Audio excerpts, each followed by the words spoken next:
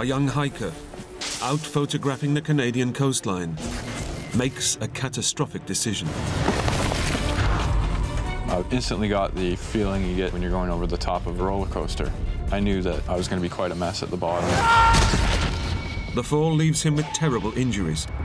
It wasn't just a little crack. Bone was definitely separated from other bone. Stranded on a remote beach, his only hope is to drag his broken body to safety. I had to get to help or I was going to die. There's really no two ways about it.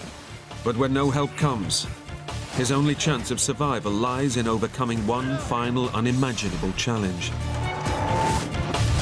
By that time, pretty much figured that I wasn't going to be making it out, no matter what I did.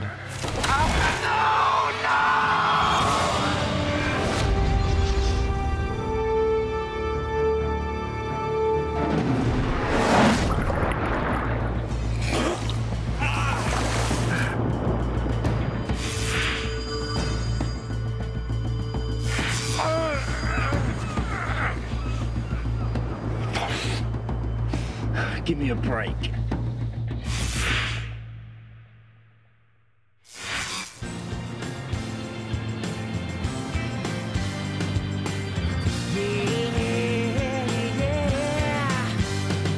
So come on, baby. Come on, baby. We're gonna rock it all night long. 26-year-old Canadian Jordan Nicurity has a passion for the great outdoors. After finishing his degree, he worked on organic farms all over Western Canada, before losing his heart to the tiny island community of Hornby, off the country's North Pacific coast. There's a real sense of community, people helping each other out, everyone knowing everyone. That's something that really appeals to me. Hornby has one small settlement and only a scattering of residents.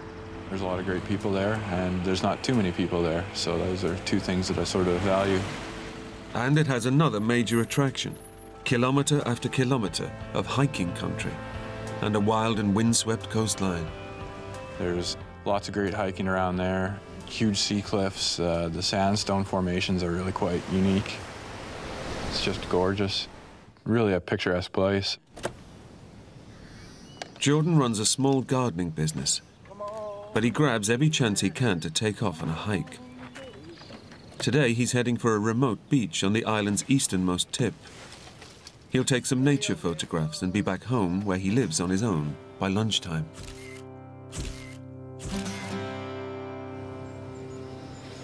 It was sunny, but it was still, the end of October, so I threw in an extra big wool sweater, made myself some tea, I threw it in my backpack.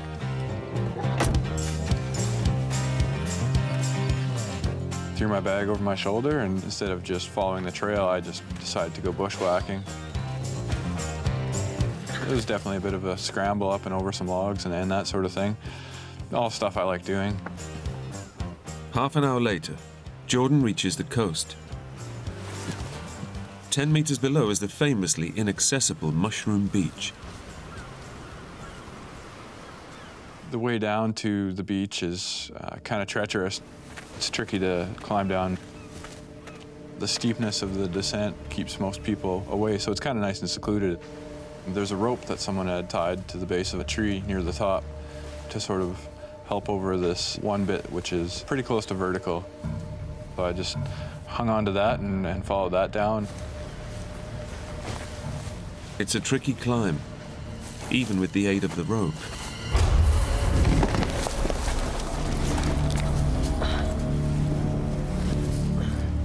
Careful now.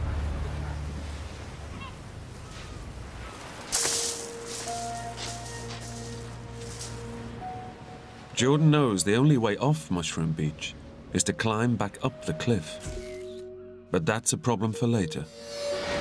Hornby's vacation season ended weeks ago, so he has the place all to himself. The only sign of life on the beach is a makeshift wooden shelter.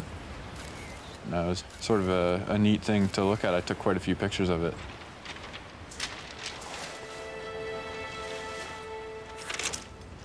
I plopped myself down on the beach and leaned back and sort of relaxed for a few minutes. and pulled out an old 1970s National Geographic that I'd gotten at the free store on the island and proceeded to while away the next hour or so just reading. The breeze was nice and warm, the tide was out, hear the waves crashing a little bit. It's about as peaceful as you're gonna find.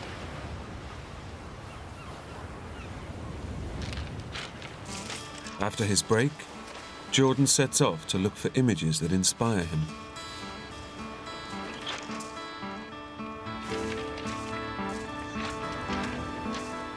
I started as a newspaper writer, and the photographer there taught me a few things, and I fell in love with it. There's lots of unique stuff on Hornby to keep the rolls going through the camera pretty easily. Jordan heads north in search of the sandstone rock formations the beach is famous for. That was part of my mission. I was going to go take some pictures of the sandstone.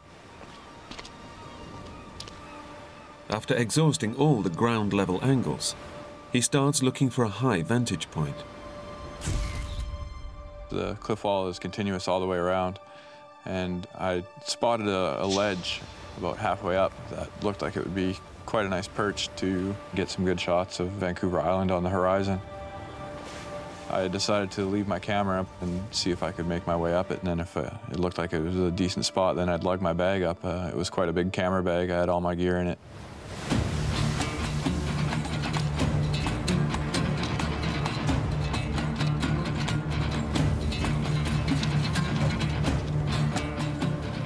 I was wondering how I was going to get up there. There was no obvious route. I've always been one to sort of enjoy climbing trees and scrambling over boulders and that sort of thing. So it was pretty easy climbing. You know, I didn't have to find any handholds or footholds or anything like that. But the higher Jordan climbs, the steeper the cliff becomes.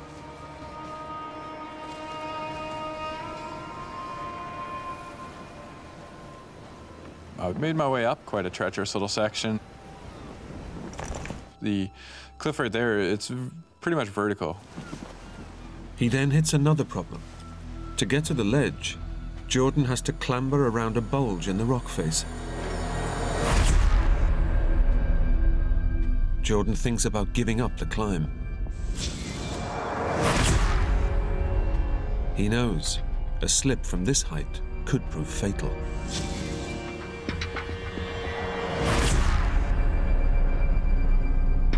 But he really wants that shot. I just reached around to sort of shift my way around it. Virtually as soon as I got my fingers into this crack, this rock came off. I had my footing on the ledge, but not my balance for what seemed like an eternity. I watched this rock go down. There was a good 1 Mississippi, 2 Mississippi before it hit. I looked at it and I thought, oh, that's me next. I knew I couldn't keep my balance and instantly got the feeling you get in your stomach when you're going over the top of a roller coaster. The adrenaline kicked in right away. I knew that this wasn't going to be a little twist your ankle sort of fall. Below was just a bunch of jagged rocks. I knew that I was going to be quite a mess at the bottom. I was thinking I was going to have to be sponged off the cliffs pretty much. When I first started falling, time seemed to slow about as close to stopping as it could. That was sort of the most surreal part of the fall, but it didn't take long for gravity to speed it back up again.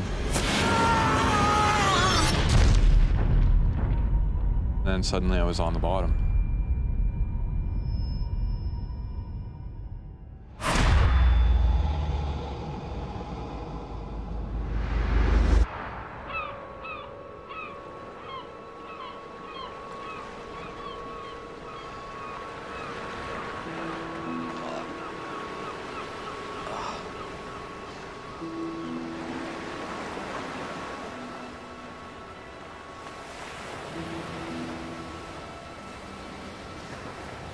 There I was at the bottom, staring up at the blue sky and where I had just been, up on the ledge there. And I could feel that there'd been a big impact. My head was definitely swimming. It just hurt. But I was surprised I wasn't dead. That was my first thought. I was more happy than scared at that point, just because I realized the fall was over and I still had my brains in my head. It's a miracle he's alive. But Jordan can't believe he's escaped serious injury. I knew I couldn't have gotten away from a fall of that height scot-free. The first thing I did was check my head. I figured I must have given it a pretty good whack. Nothing felt broken, and everything else was looking pretty good. So I was sort of enjoying these small victories. He remains cautious. My next fear was that I'd broken my back somewhere and wouldn't be able to move my legs. Paralysis is his worst nightmare. It took me about 5 minutes of laying there to get the courage up to try and wiggle my toes.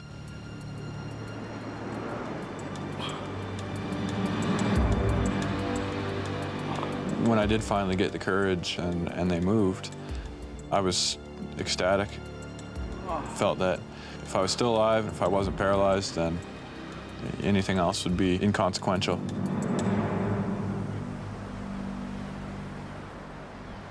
My next mission, I suppose, was to see sort of what shape I was in beyond those two basics of still being alive and still being able to move my legs.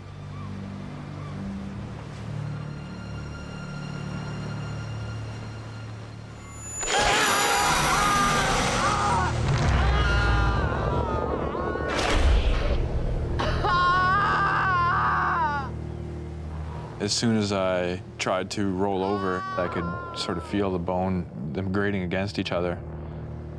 I immediately knew that something was, very, very broken.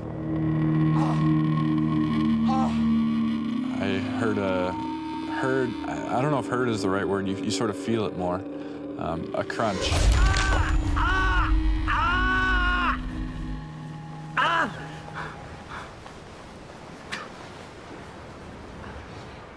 I was sweating from the pain and from the shock, and I reached behind and just gently sort of was touching my hip.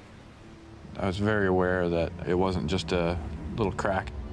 Where once there was smooth bone, there was now a couple jagged pieces sort of grinding into each other and was pushing against the skin. The fall has completely shattered Jordan's pelvis. It's a horrific injury that effectively separates his right leg from the rest of his body.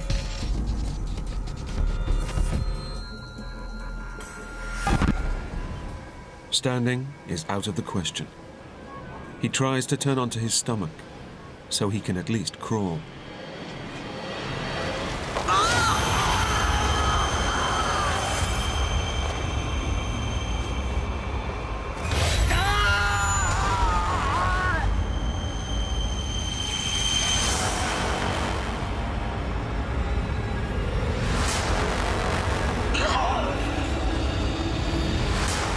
Now Jordan realizes the terrible situation he's in.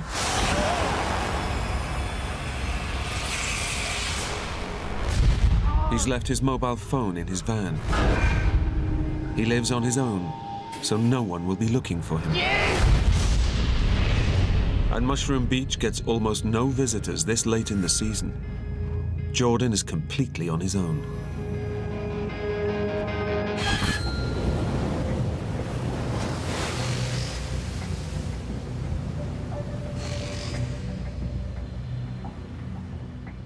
I knew that the seclusion of the area was definitely not in my favor. Jordan lives alone, so it could be days before anyone notices he's missing. His first priority? To find warmth before the chill of the North Pacific night sets in. My mind went back to the beach and all the driftwood there.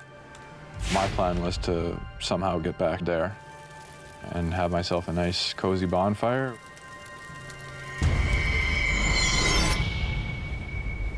Jordan breaks down his survival plan into single, manageable tasks.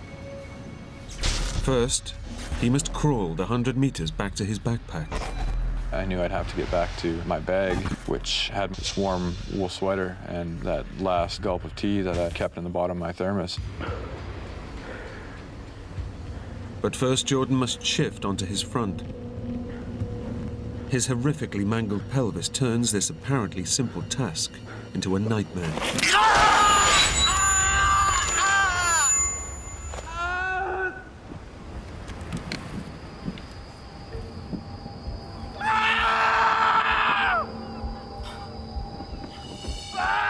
It's a pitifully small victory, with a terrible cost in agony.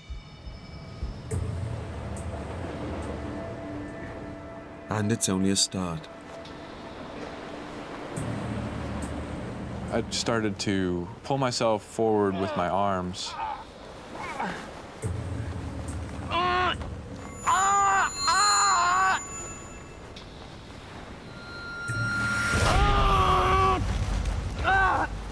As soon as I tried, I would just get nothing but overwhelming pain, and my body just wouldn't work. The 100 meters feels more like 100 kilometers. Every movement grinds the edges of Jordan's broken bones together and tears at flesh, muscle, and nerves. It's all taking way too long.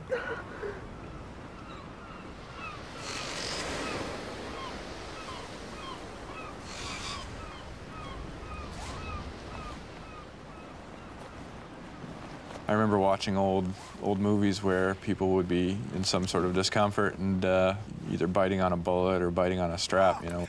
So I thought I'd try it. Biting on the belt takes his mind off the pain, tearing at his torso. I put a lot of pretty deep indentations into the strap with my teeth.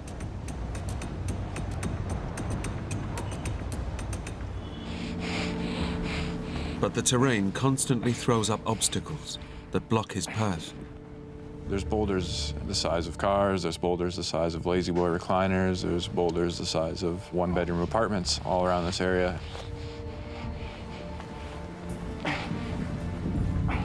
And as I was only about 1.5 feet off the ground, I couldn't really see sort of what was beyond the next boulder. Give me a break.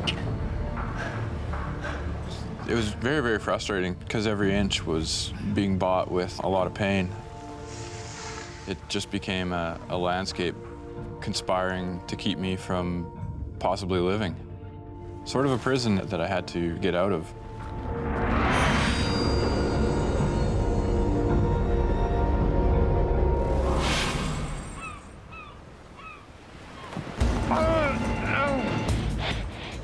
Although Jordan makes steady, if painful, progress, the terrain just gets tougher. There was sort of a slot between two boulders that I couldn't get through just pulling myself sideways. I sort of had to prop myself up on my arms and swing my legs underneath. In his bid to clear this latest obstacle, Jordan gets hopelessly stuck. I couldn't move. I couldn't go forward. I couldn't go back. I was sort of stuck because I couldn't get my right leg to follow the rest of it. It was just sort of being dragged behind. Help me! Although I knew that, you know, with the wind and everything like that, that no one was going to hear me, I just started yelling for help. Somebody help me, please! I probably was there 15 minutes or so, and, you know, my arm strength started to give from holding myself up for that long. He has to act, even if it means risking further damage to his shattered pelvis. In the end, the only thing I could really do was just pitch forward onto my shoulder.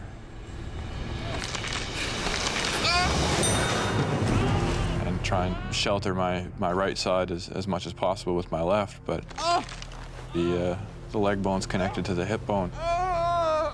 So when I did that, that was excruciating.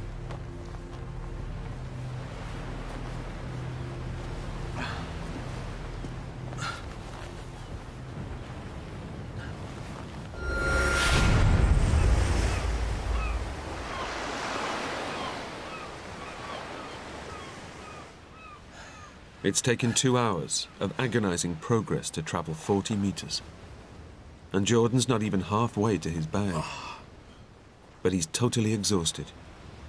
As he braces himself for his next effort, he makes a horrifying discovery.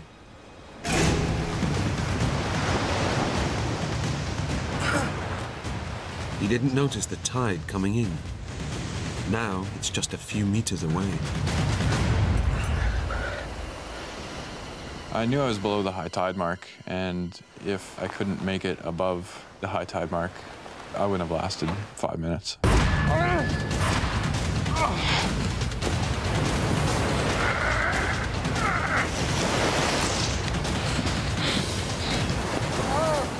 The sound of the waves against the rocks only about 2.5 feet, below from where you are.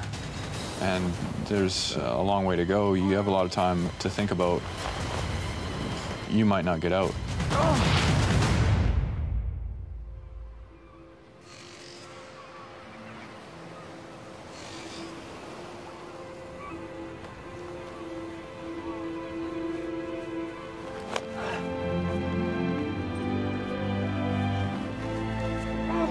Jordan makes it to higher ground and his bag. By the time I made it back to my bag, it was dark. It took me 4 hours to get the roughly 100 yards, 75 yards back to my bag. It's taken 4 hours to travel a distance that took less than a minute before his fall. His reward is a mouthful of hot tea and a thick wool sweater to help him get through the coming night.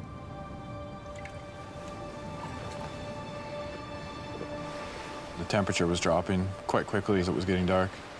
To be able to pull into this magic bag and pull out, some chance of salvation was great. Jordan hunkers down for the night. It's a beautiful night out. The gentle lapping of the waves and all that, it would have been quite an idyllic spot if I wasn't in the circumstances I was in. He knows that whatever agonies he's endured today, the next stage of his journey will be much further and much harder. I knew that I'd need strength for the next day, and to do that I'd need to sleep. But that was virtually impossible. All I could do was sort of lay on my back and fade out maybe for 10, 15 minutes at a time, and then I'd shift and just the pain would wake me up. I would wake up and wonder where I was and why I was laying on this rock ledge instead of, in my warm, cozy bed. Every time I remembered what had happened, it was definitely a feeling of dread.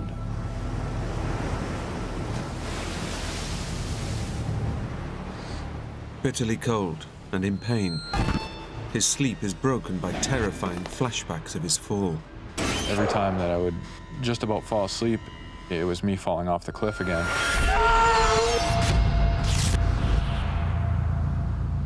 It was a very long night.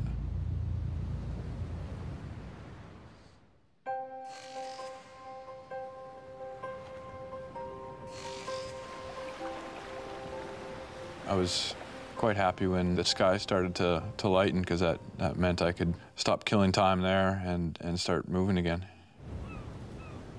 Jordan's not expecting anyone to find him. Nobody comes down to the beach this late in the season. All he can do is keep going, back to the pebble section of beach. He'll use the wood there to start a signal fire. But it's nearly 400 meters away, 4 times as far as he traveled the day before. I had figured out that if I took the strap and wrapped it around my right leg, I had a pretty good handhold that I could sort of use to pull my leg along with. The strap stops the leg from pulling on his crushed pelvis, allowing him to cover ground twice as fast and with less pain. The new technique is a revelation. It wasn't such a struggle, and that in a way gave me hope. What Jordan doesn't know is that he also suffered serious internal injuries in the fall. With every hour, his chances of survival are slipping away. all these rocks are sandstone, so it was like pulling yourself over sandpaper. It didn't take long before my fingertips, I'd scraped them off, past the nerves, past where I could feel that they were hurting at all. Just keep going. The rocks are now destroying his legs as well. The sandstone had worn right through the pants and right through most of my leg. I was pretty sure that I'd worn through the skin and the top muscle and the bit of nerves as well. Every centimeter of progress he makes is tearing him apart. Just keep going.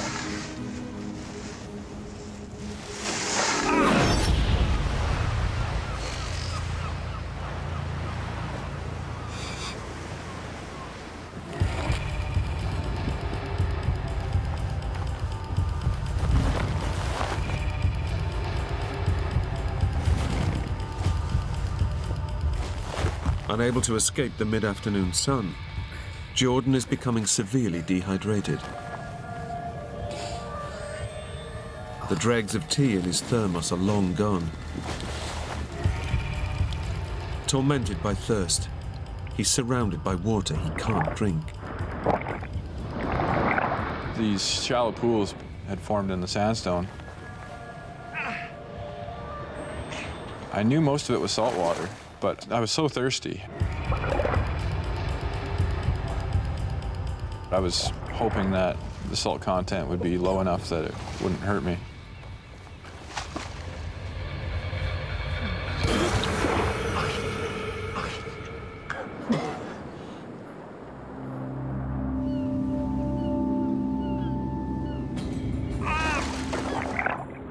Dragging himself through the salty rock pools is torture to his open wounds, but it's the quickest route. Throughout the day, I could feel bone sort of grinding against other bone. I knew I was getting weak in a hurry, that my situation was definitely on the downward spiral. Jordan's worsening internal injuries are taking their toll. His head throbs and his vision blurs. But then, among the waves, he spots something. I could see in the distance a kayaker. 26 hours after his horrific fall, rescue is at hand. I yelled as loud as I could, you know, tried to wave my arm. Help me! Help me, please! I kept watching it, and it didn't seem to be getting closer, further away. Help me, please! Somebody! Over here! After a little while, I realized that what it was just a rock that was just kind of jutting out of the water.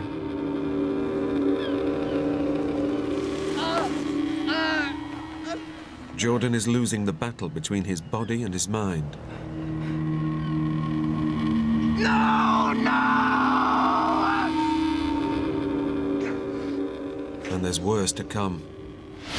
He's only halfway back to the beach when the weather suddenly turns.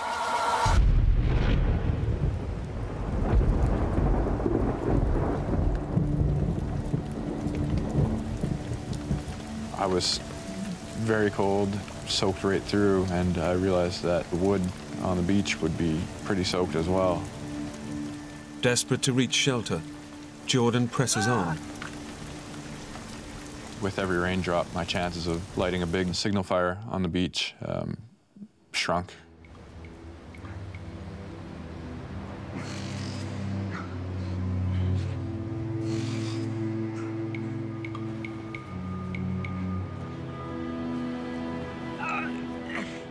Hour by hour, fingertip by fingertip. Finally, an incredible 30 hours after he started his grueling marathon, he reaches his destination.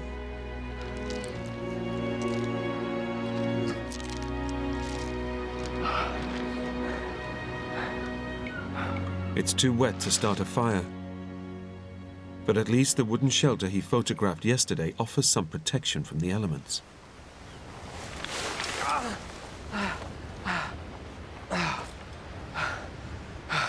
Thank you. Thank you. The shelter wasn't waterproof or windproof by any stretch of the imagination, but compared to the outside, it was definitely the Ritz to me.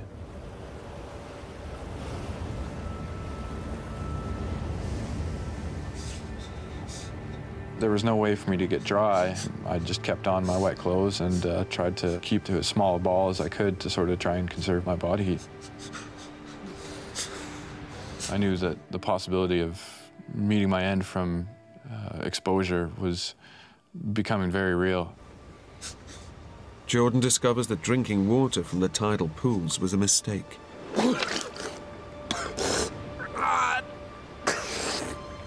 I just lay there and retched up seawater for half the night. I was just feeling so awful. That was probably the longest night of my life.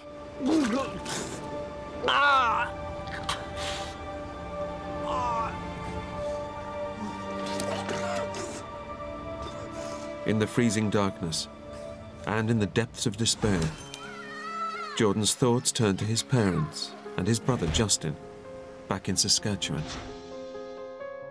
I was thinking about my family, but not so much about me seeing them again. I was thinking about how crushed and how sad I would be if the situation was reversed. How frantic and how, devastated I'd be if something like this happened to my little brother, Justin. We're pretty close.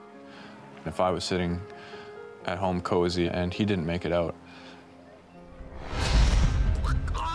His family are used to hearing nothing from him for days on end. By the time they discover he's missing, he could be dead.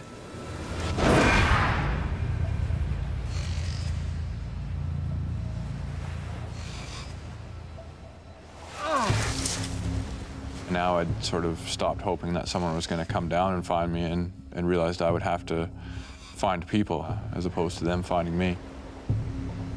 If I was going to make it, I had to get up the cliff. The sheer cliff he climbed down 2 days ago to reach the beach is the only way out. It was a struggle on the way down, even when he was fully fit.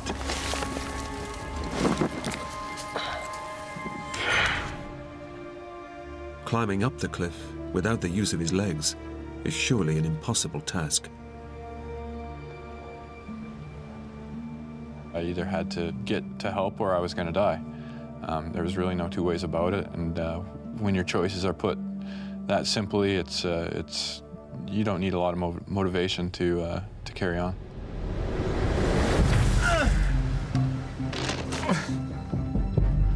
You can do it.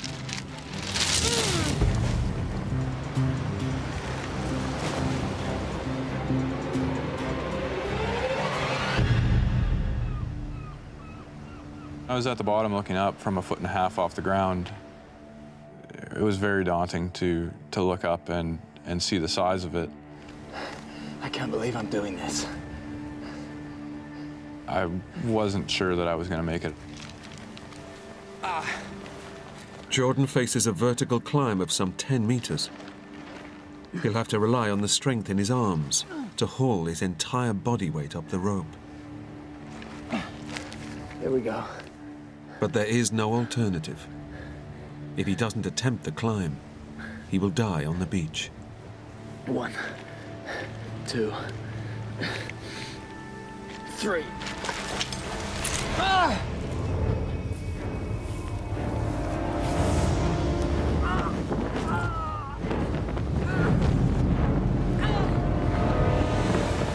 My hands were more hamburger than hands, and just with my strength, my injuries, the odds were definitely stacked. Using my hands as much as possible to brace myself. I was being so painstaking in choosing which rocks I would use for a handhold, knowing that if I made the wrong choice, that would be the end of me. Jordan knows he can't survive another fall. His crushed pelvis means his legs are useless. All he can do is trust the strength in his arms and pray that the rope holds. He's nearly at the top when the unthinkable happens. The rope came undone from the tree that it was attached to, and I was very lucky not to tumble back down when that gave way. Luckily, it gave me half a second to reach over and grab the nearest rock and somehow keep from falling. Jordan realizes with horror that his arm muscles are about to give out. My arms were just dead logs, and my grip was becoming weaker and weaker, and it was becoming apparent that something, one way or another, was going to happen pretty soon. It was the scariest point of the whole thing. Jordan calls on the last drop of strength in his failing muscles.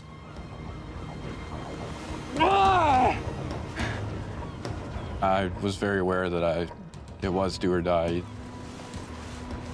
I was just completely out of strength in my arms. I couldn't feel my hands. I couldn't get my fingers to flex. And they just weren't able to keep a solid grip on any rocks.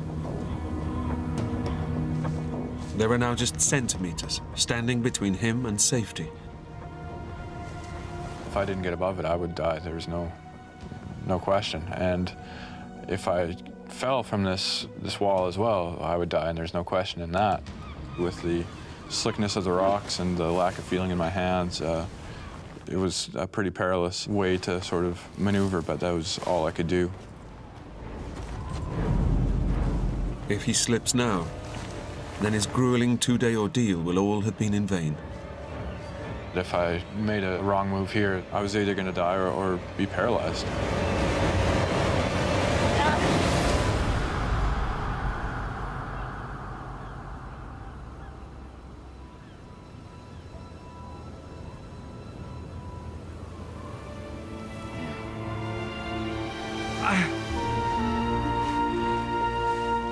He's made it. When I found myself down top after I'd flopped myself over the top of the vertical bit, I really felt that I'd gotten past the worst of it. But it's come at a terrible price. I had cuts everywhere, as broken up as I was, so near complete exhaustion that I couldn't move a muscle for probably 10 minutes. But I'd felt like I'd just climbed Everest.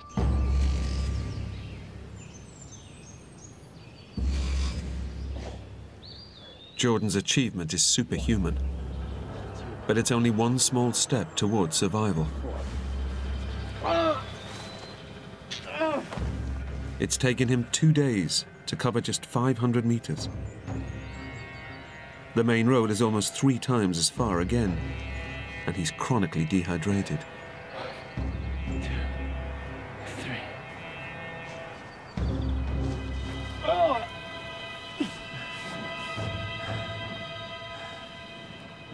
I was still in the same predicament I was in when I was at the bottom of the cliff. Very badly injured, and although physically closer to getting help, there's no sign of it anywhere.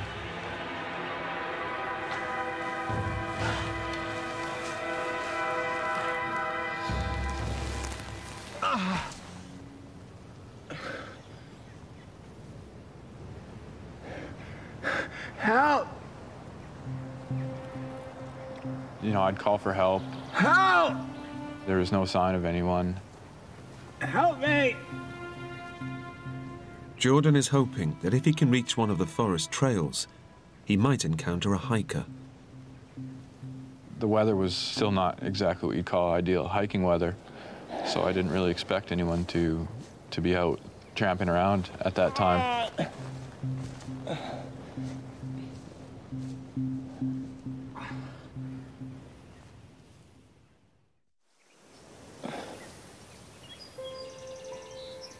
I was so thirsty, every cell in my body was, you know, just dying for water. You can go without food for, you know, a week or two, but 4 days without any substantial amount of water, and you're not going to be around much longer.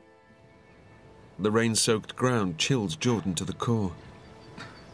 But after nearly 100 hours without fluid, he grabs the chance to ease his parched thirst. I was just so thirsty. I'd see a particularly tasty-looking droplet on the edge of a blade of grass. So I was basically just crawling around, licking the grass for the water. And, you know, if you found a cobweb that would have 20 or 30 good-looking drops on it, I would pretty much just eat the cobweb.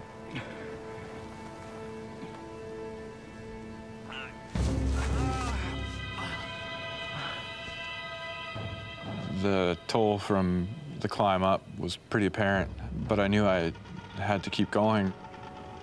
So instead of looking at it as one big, long pull that I had to do, I would break it down into sections of about 10 pulls, and then I'd rest and give myself 5 or 6 seconds of rest and then go as hard as I could.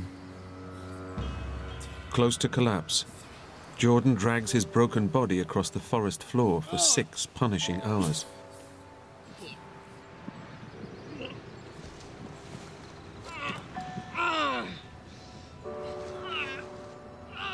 As the light starts to fade once again, Jordan claws his way to a picnic table. In spite of his agonizing injuries, Jordan has somehow dragged his shattered body on an epic journey of nearly 2 kilometers and up a sheer cliff. But now he's exhausted all his physical and mental reserves.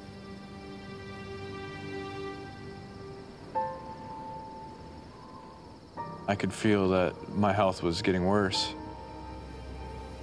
I couldn't go any further forward. Pretty much figured that I wasn't going to be making it out no matter what I did. Despite all his heroic efforts, Jordan Nikerti is convinced that at the age of 26, his life is ending. There was nothing to do but lay there, wait for death, and you know, think of all the people that I wasn't going to see again.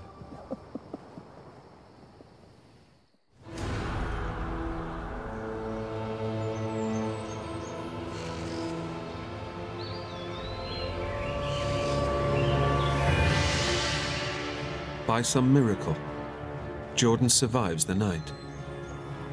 As dawn breaks, he draws on his final ounce of strength and determination. Severely dehydrated and slowly dying of his injuries, he forces himself to go on in a last desperate bid for life. My plan on the 4th day was to get as close as I could to where people might chance upon me. I was that close to death. All I could think was just keep pulling. The temptation to curl up and let go is overwhelming, but Jordan refuses to go quietly. It probably took me around 2 hours to get about 20 yards. So I was only maybe going 5, 6 feet at a time and then passing out for 10 or 15 minutes. The physical reality had set in, and there was really no more mind over matter to be had. There was no way I was going to get to the trailhead, or very much further for that matter, because the distance I was able to go before passing out was just getting shorter and shorter. I was actually going to die very soon.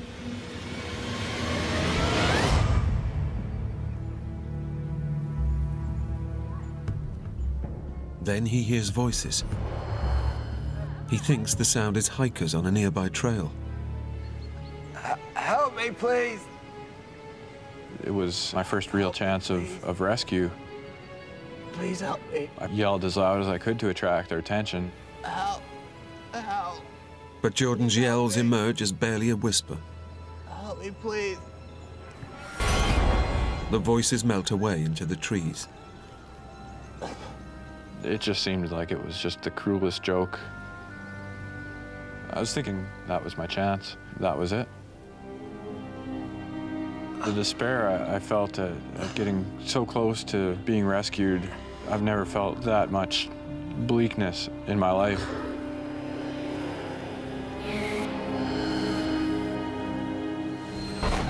He starts to slip in and out of consciousness, dreams and reality blurring into one another.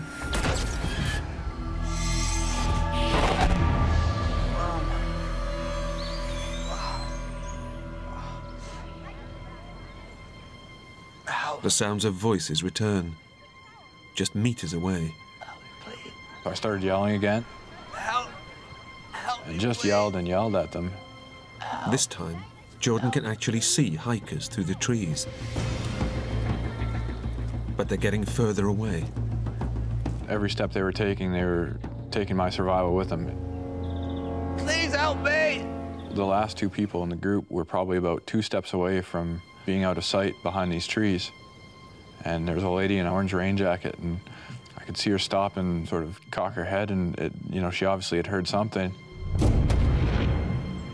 She started looking around and took a few steps back in my direction and finally saw me.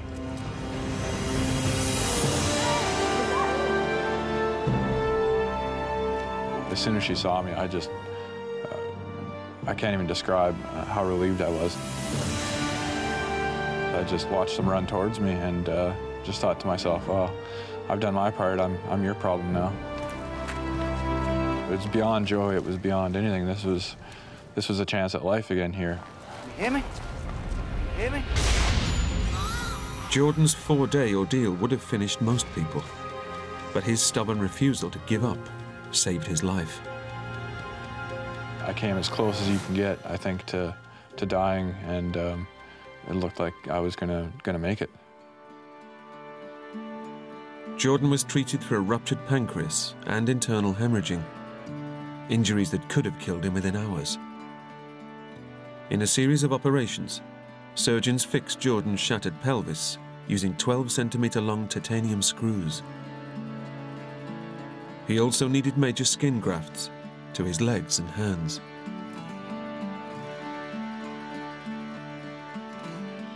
Jordan recovered fully and enjoys life at home with his family. He lives every day as though it's his last.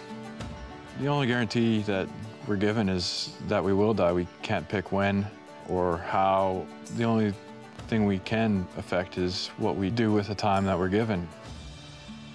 I see my life now as something that is not to be squandered, even in the smallest amount.